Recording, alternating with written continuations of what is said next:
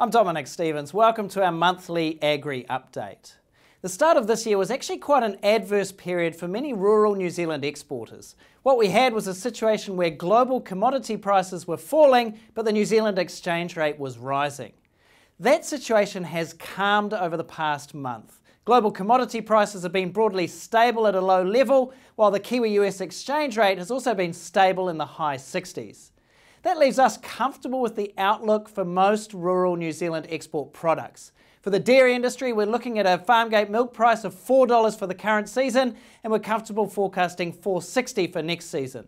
For lamb and beef, we think that global prices will mostly track sideways from here, and for forestry products, although prices have been rising recently, we think the outlook is for falling prices over the coming 6 months.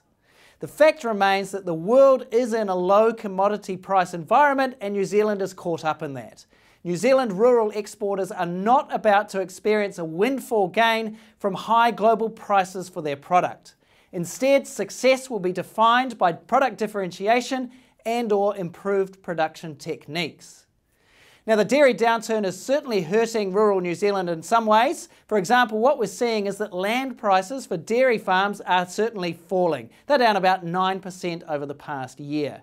More generally, land sales are stagnant, farm prices are fairly stagnant, and we think they could fall over the coming year. That said, regional economies around New Zealand are not feeling the pinch in the way you might have expected. What's actually happened is that low interest rates have sparked a surge in house prices and a borrow and spend dynamic has developed among households. That is masking the pain of the dairy downturn, but the trouble is it's not really a sustainable source of economic growth.